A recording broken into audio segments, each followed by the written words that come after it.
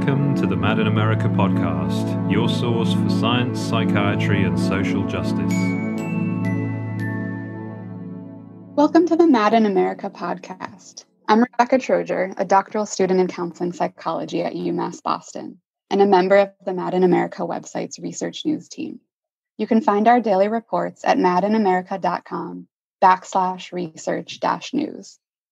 Today, I'll be speaking with Dr. Zhiying Ma about her work studying the experiences of those diagnosed with serious mental illness in China and the monitoring responsibilities the Chinese state has placed on caregiving families. Dr. Ma, who is a cultural and medical anthropologist and disability studies scholar at the University of Chicago, is currently at work on a book project based on this research, tentatively titled Intimate Institutions, Governance and Care Under the Mental Health Legal Reform in Contemporary China. We'll be talking about Dr. Ma's book project, as well as her work on psychiatric subjectivity and cultural resistance, Western and Chinese models of health, and more. Dr. Ma, thank you so much for speaking with me today. Thank you for inviting me. So I wanted to start by asking you if you could tell us a bit about your current book project. What got you interested in this topic, and what has stood out to you the most as you've been conducting your fieldwork in China and you've been sitting down to write the book? Thank you. This is a big question. My current project, as you very nicely introduced, is about how families in China care for and manage people diagnosed with serious mental illnesses, and how those family practices have been shaped by psychiatric institutions and the country's recent mental health legal reform. I did a whole lot of field work for it. I spent over 30 months across a span of 8 years doing field work in psychiatric hospitals, community mental health teams, social work centers, human rights agencies, and with families and patients, etc. And also talking to lawmakers and leading psychiatrists about the mental health legal reform. So that's the scope of my fieldwork.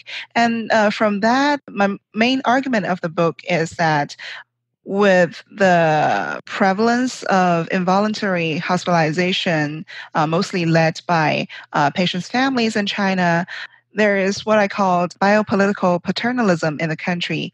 That is, the state basically is using a discourse of paternalism, the availability, for example, of involuntary hospitalization, and the demand of patient management to demonstrate its paternalistic care for its population.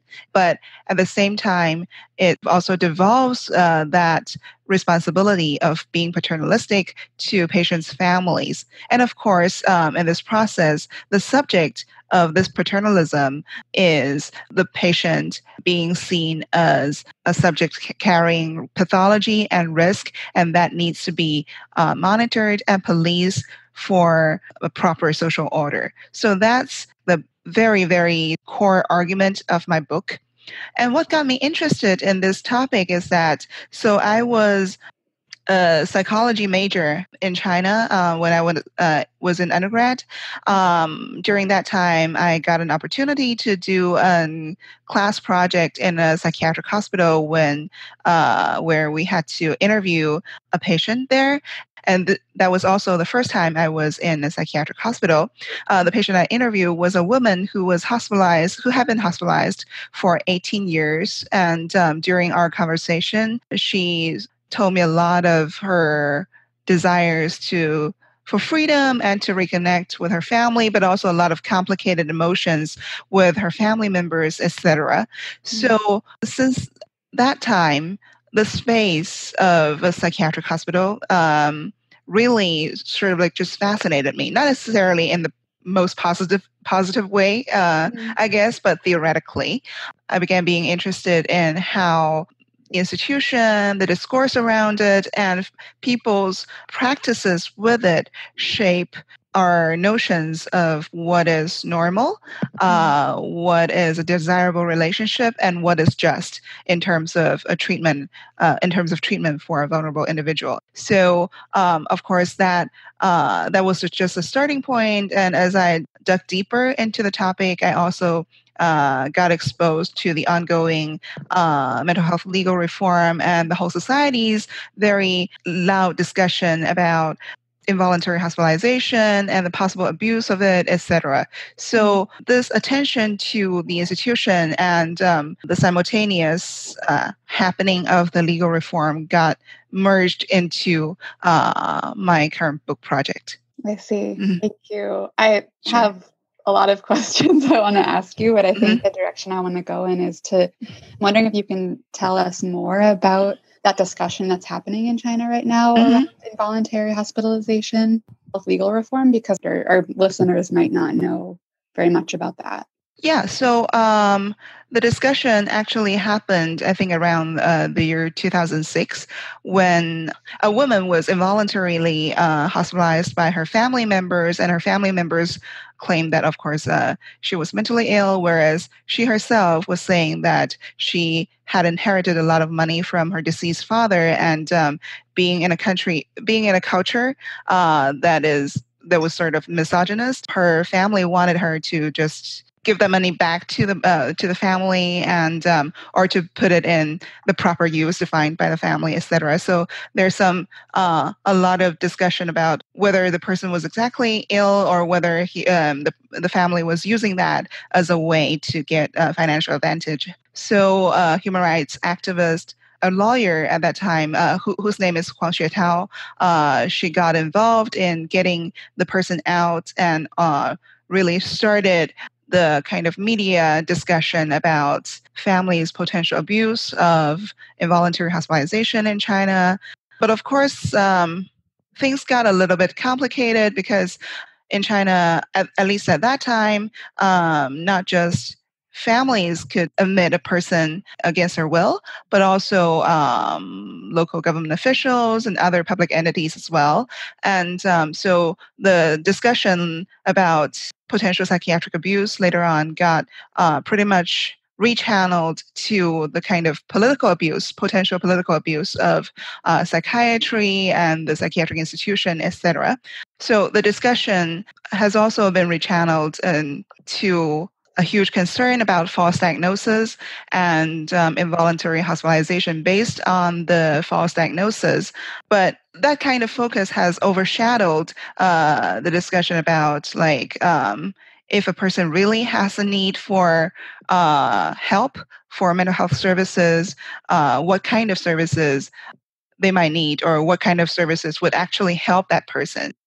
So you can see in the kind of mental health activism, the louder group is people who think that they are just not mentally ill. They don't want to get rid of that label absolutely, and they don't want to have anything to do with people who have that potential vulnerability or needs, etc. So there's tension in the activism as well. So that's what has happened over the last 13, 14 years.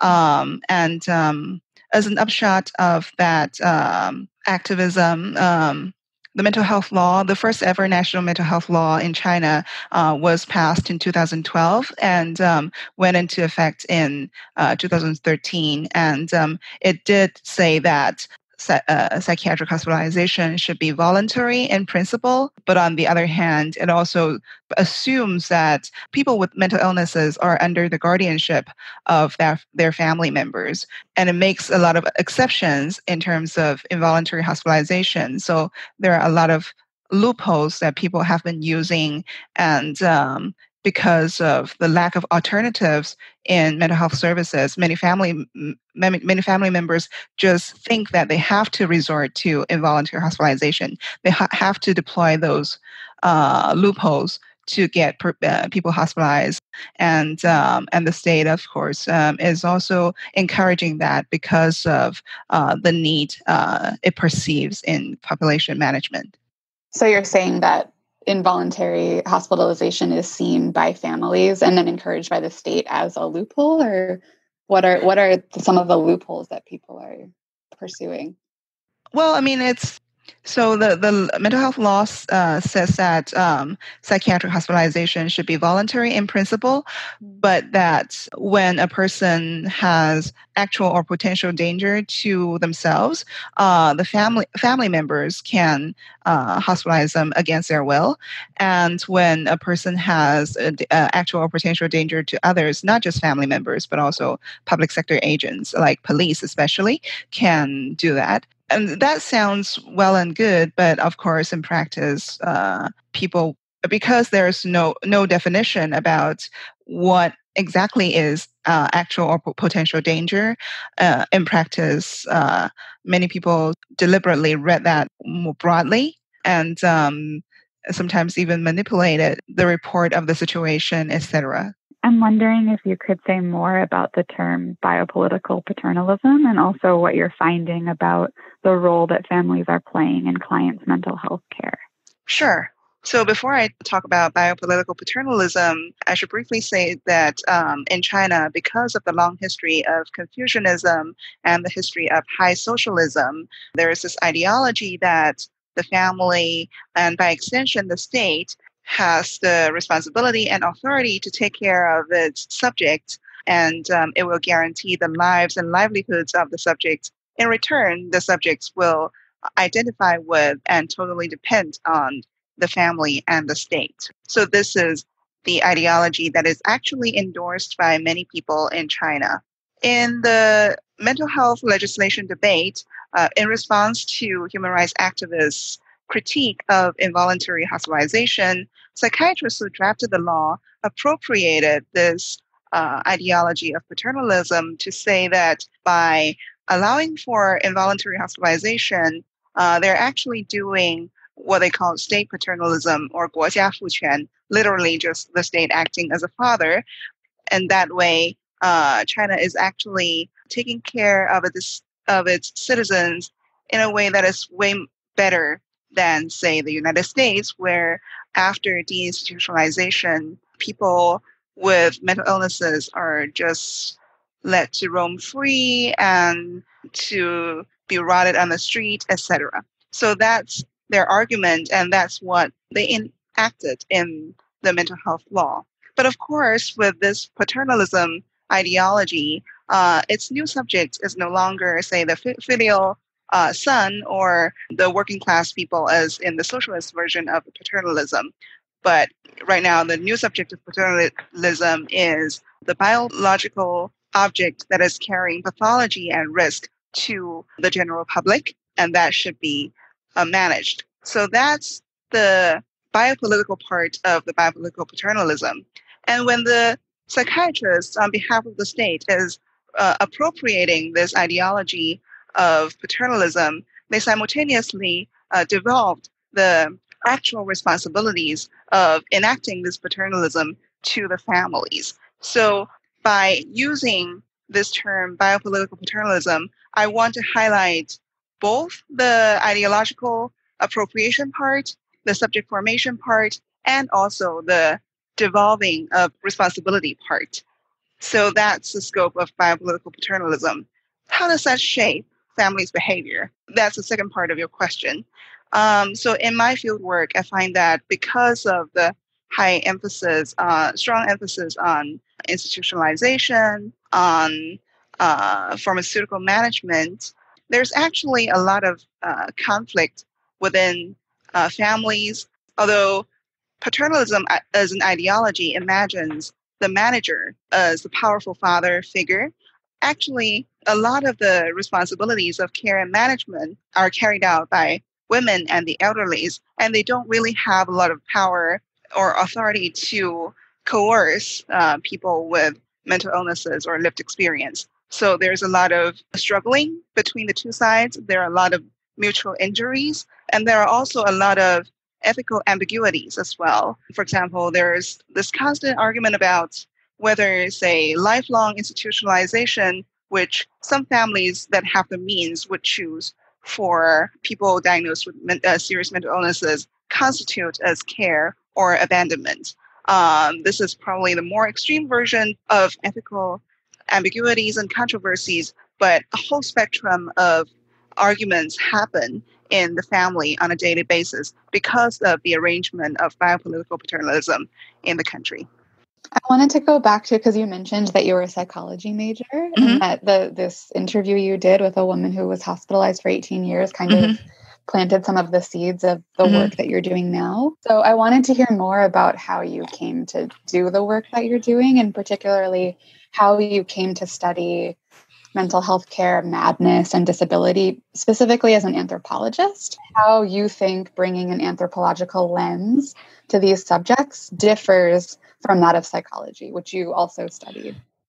Right. I studied psychology as an undergrad, but I guess when I was doing that, I was unsatisfied with the quote-unquote scientific paradigm of psychology, especially the quest for universal and also decontextual or detached understanding of human psyche. For example, like when I was in the psychiatric hospital talking to that woman, my task was only to use a DSM to listen to her symptoms and to confirm her diagnosis of schizophrenia. So I got dissatisfied by the paradigm. I kind of became a black sheep and chose to first study cultural psychology in my in my graduate years, but then even cultural psychology for me is focusing too much on individual behaviors and emotions, and I want a more historically and culturally and socially situated understanding of individuals and communities. So I gradually went into medical anthropology thanks to some of the great medical anthropologists at the University of Chicago who sort of converted me over the process.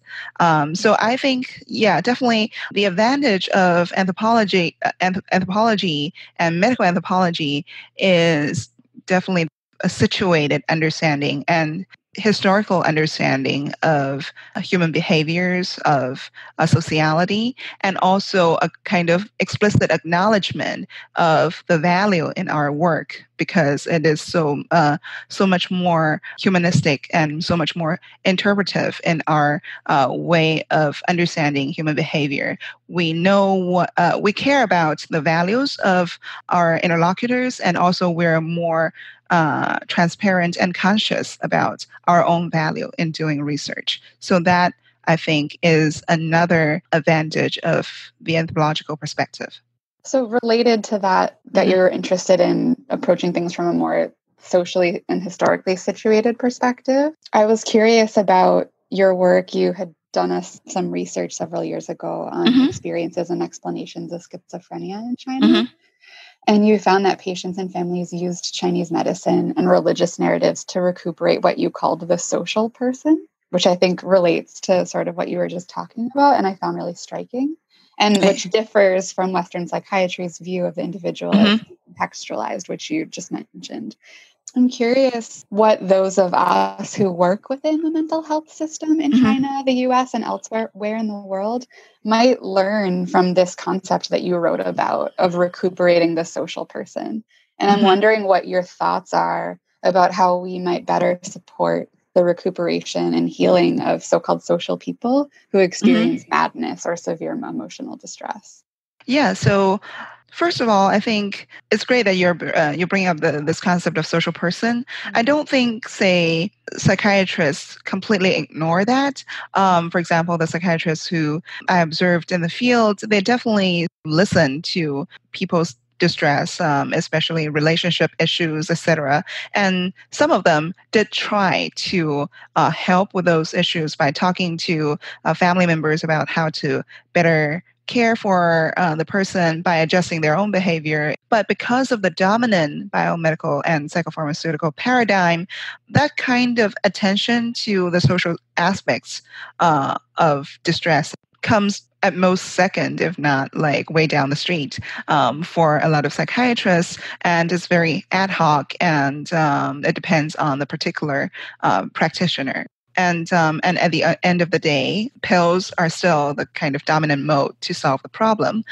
By focusing on people's use of Chinese medicine and folk religion in, say, the treatment of madness, emotional distress, etc., we see that people invoke a language that focuses not just on the anatomical body, but encompasses the human physiology, social relationship, and even the environmental processes into the understanding and care and treatment of distress.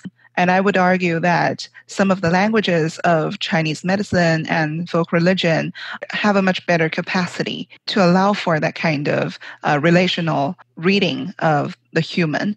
And it's not ad hoc in a way that psychiatrists do personally. So that's one thing that people are able to do with Chinese medicine and folk religion. The other thing, of course, is that with the side effect, or some people would criticize even the term side effect and would just say the damage of psychopharmaceuticals, people use the substance of, say, Chinese medicine in order to correct some of the damages and to repair some of the damages that psychopharmaceuticals have done to the body. And that is also what has worked for them. But of course, in China right now, as with many other places in the world, psychiatry is the dominant paradigm, and there's lack of, say, funding to research the use of Chinese medicine in mental health care, and also the invocation of folk religion is derided by many practitioners. So there's basically no space in the discussion in the mental health discussion of folk religion at all. So I think what people in the helping profession, be it in China or elsewhere in the world, should do is to think about ways for us to systematically include and investigate these alternative paradigms, alternative care practices, and alternative languages to understand and treat and to care for mental distress. And of course, the kind of integration and inclusion means that we need to perhaps change our own paradigm of understanding and to use, for example, other indicators of what a good outcome is in treatment and in care. For example, it's not just a reduction of some positive symptoms, quote unquote positive symptoms. So there's much to be done in terms of how we can actually systematically include and integrate those paradigms. So to follow up on what you were talking about, I'm wondering if you could say more about how the language of Chinese medicine and folk religion has a different or better capacity to allow for a relational reading of others. Yeah, sure. So, for example, there is a common conception that, at least among some circles of academics, that Chinese medicine only focuses on the somatic side of things or the bodily side of things, and doesn't pay a lot of attention to people's emotion. My work shows that this is not true for a lot of people using Chinese medicine. When people, patients and families talk about distress, they would often use the phrase thinking too much, or they would often use the word thinking too much, or in Chinese, 想太多, which means that you have a lot of chaotic thoughts and thoughts that are misguided in a way, and that those thoughts preoccupy you. But of course, Chinese medicine has a way to tie up these kind of mental and emotional processes with physiological processes. So if you think too much, your bodily energy becomes congested in a way that, for example, produces an anomaly in your liver and produces, say, mucus congestion, etc. Of course, with the caveat that these terms, organ terms, for example, should be understood in a much more complicated Chinese medicine way. It's not liver in the kind of biomedical sense. So in Chinese, when people say depression, they often use the term being sad and congested, meaning that the kind of whole cognitive and physiological process just got stuck because of the preoccupation that one has. And as a way to solve that, the whole family would often try to, say, reorient the person's attention, and also try to use readily available substances, including everyday food, to try to smoothen the flow of the bodily energy. So that's how kind of the relational aspect, the emotional aspect, and the physiological aspect all got woven together in the use of, say, some very simple Chinese medicine terms. You also mentioned that some people actually use traditional Chinese medicine to correct some of the harms of psychopharmacology. And I was wondering if you could say a little bit more about that. Well, for example, some of the more common quote unquote side effects of psychopharmaceuticals are, for example, obesity, or sometimes, for example, liver damages, etc. And families, not just families, but also psychiatrists in China actually prescribe some Chinese medicine to address those damages of psychopharmaceuticals in a way that help the person achieve a more balanced diet to counter some of the effect of psychopharmaceuticals. And also, for example, when there is a Chinese term called 热气, or being disturbed by the hot energy.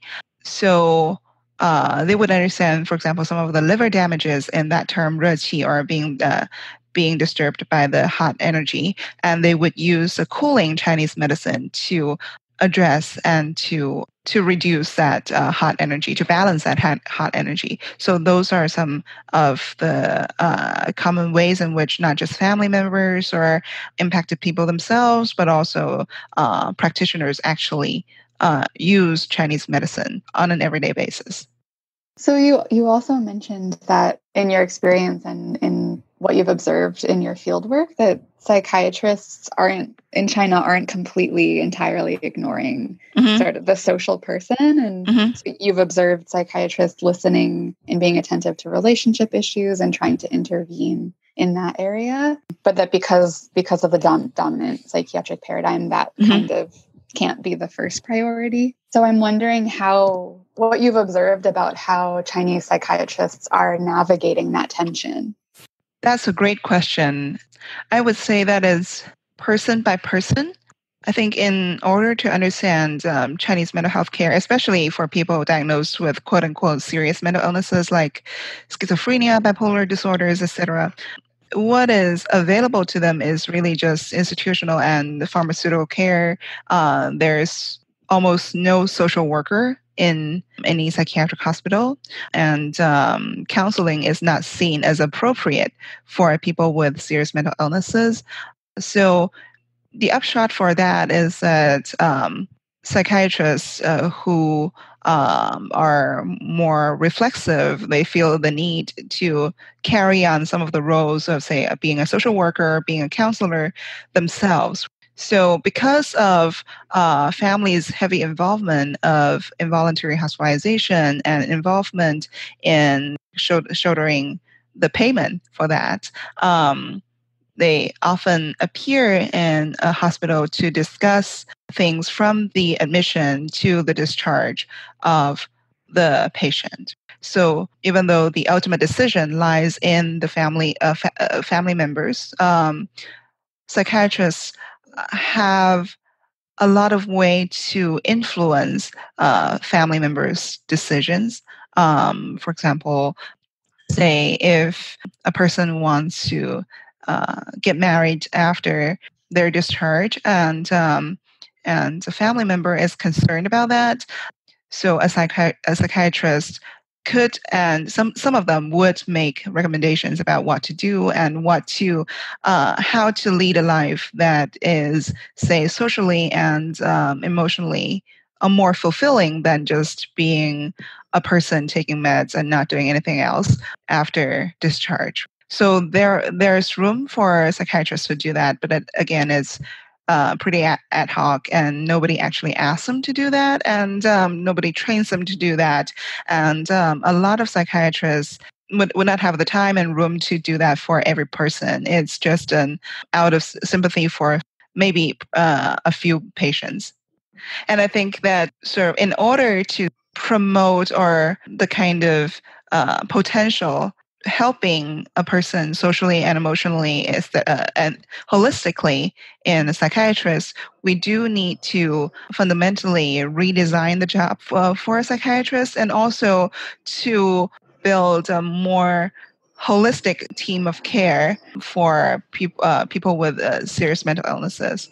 Yeah, so to build on that, though, especially since the contemporary field of mental health is still kind of emerging and evolving in China, and its infrastructure and policies and laws are changing in real time. I'm wondering what directions you are hoping to see the field move in. So, for example, social workers are definitely emerging in large numbers in China, and some of them are tasked to serve people with mental illnesses in the community.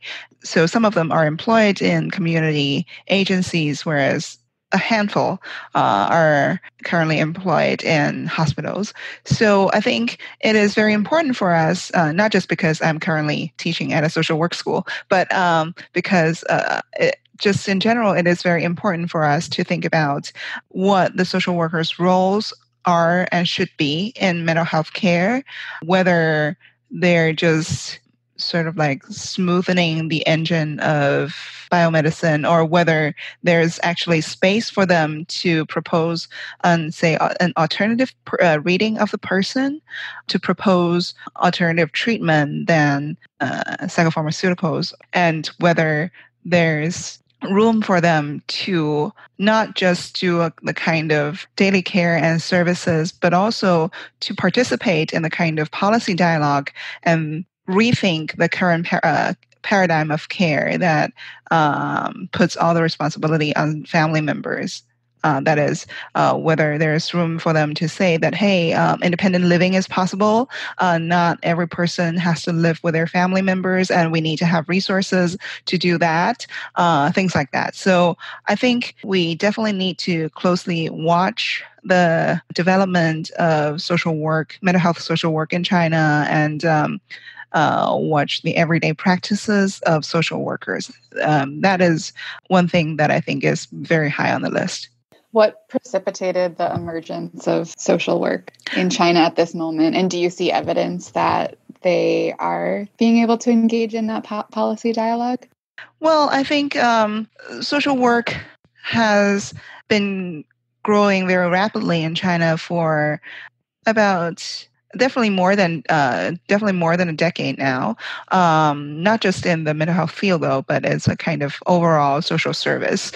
And the reason for that is, of course, multiple, but I would think that the Chinese state is definitely moving toward the space of trying to envision a mode of shared governance, and instead of just top-down governance, and also trying to sort of like address some of the lacuna in terms of the social management after the collapse of many socialist entities, say the work units, the work unit being, say, suppose a factory, or things that in the high socialist era would not just employ people to do work, but also provide everyday services, resources to factory workers, etc. So after the collapse of work units like that, the state is trying to think about ways to fill in those lacuna. So social work came in to address these concerns.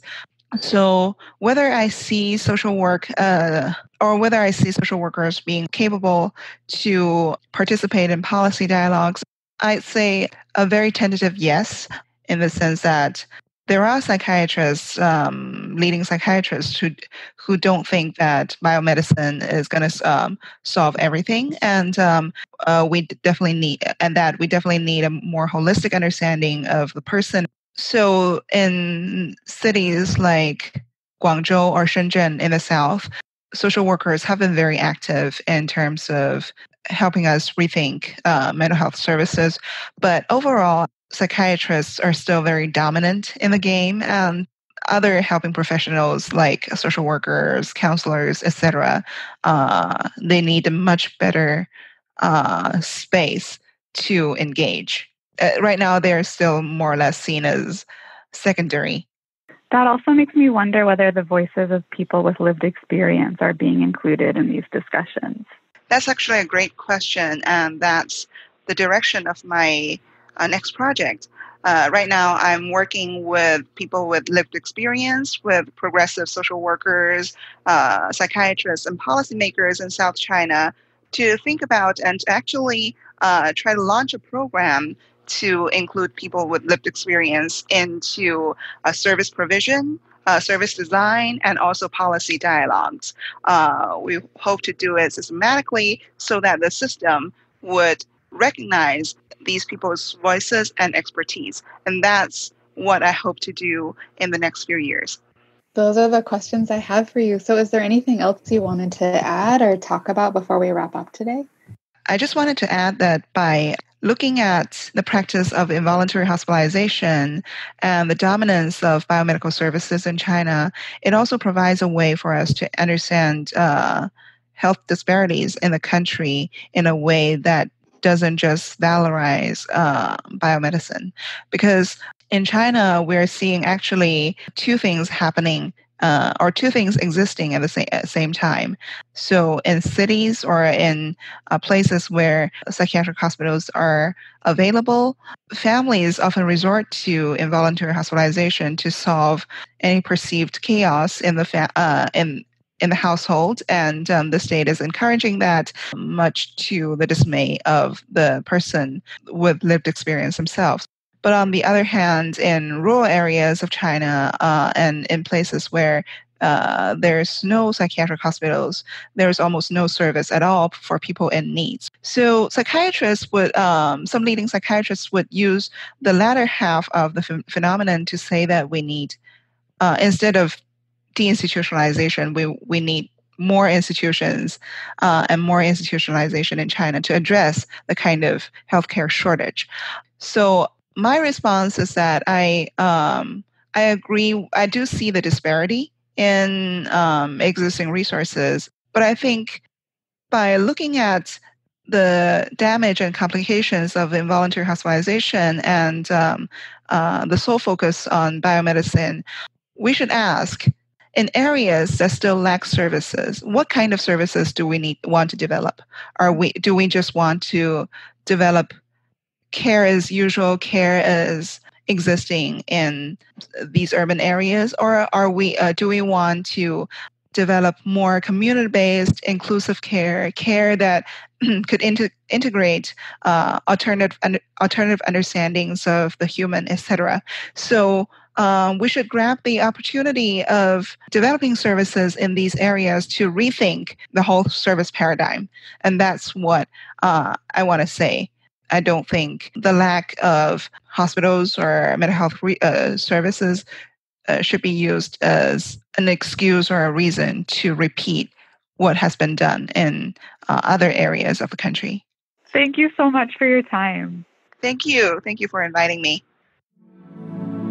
Thank you for listening to the Mad in America podcast. Visit madinamerica.com for more news, views, and updates.